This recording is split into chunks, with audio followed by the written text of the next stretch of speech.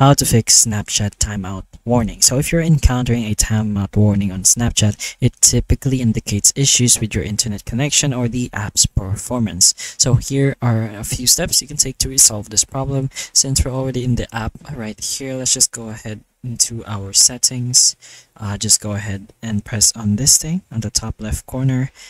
Then just go to the top right where it looks like a cog. That's pretty much your settings. Scroll down and you should be able to find a bit more.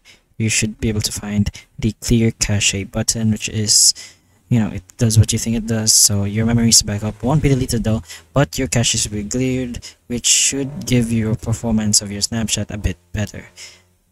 You can also do this directly in the settings, so we're gonna go ahead and open that. So once in your settings, just go ahead and search directly for apps, so it doesn't have to take too long.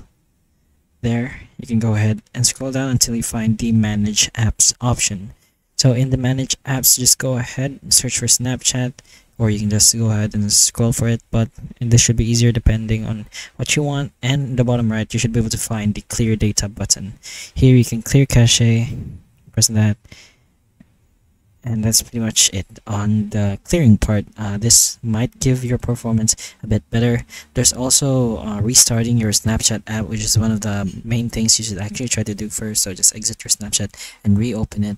You can also go ahead and see if there are any updates in the Play Store, and you can also go ahead and check if it's your internet connection that's going on, so you can restart your internet connection as well. But anyways, that's pretty much most of the ways you can do this to fix that problem. So if this video helped you, please like and subscribe for more videos like this, and that's all. Thank you.